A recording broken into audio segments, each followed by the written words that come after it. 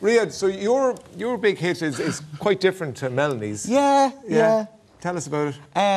Have you heard of an app called Grindr?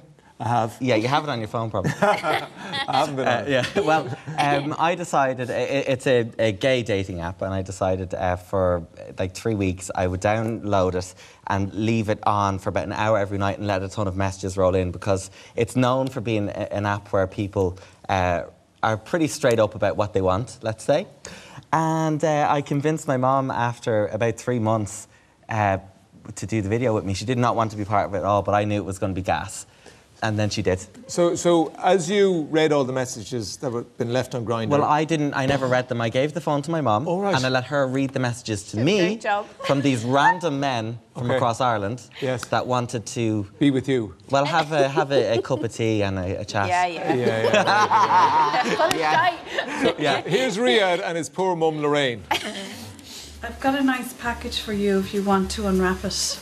Riyadh, is this for real? Did it really do that stuff? Really? Would you have liked something like that in your day? No, I would have been terrified. Danny, group fun. What does that mean? They want to play Monopoly together.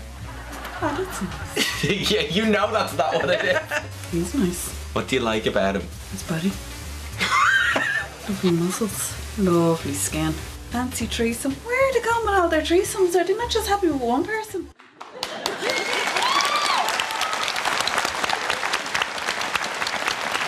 Lorraine,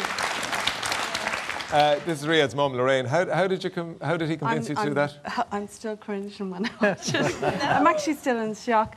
A glass of wine was a good bribe. It sort of softened your resolve. Yeah, it opened my eyes big time. I hadn't got a clue what I was getting into. And when we did it, like I was just going, oh my God, oh my God, oh my God. And then afterwards, when he posted it up, I said to Riyadh, I'm not really sure if we should do this, because well, it started to go viral around the world the next day, and Mom didn't expect it, so both our phones were like exploding with texts and emails from NBC, CNN, BuzzFeed, Cosmopolitan, even you guys asking for like interviews and quotes and stuff. And she cried on the phone to me. I was in work. I was like, Mom, what do you want?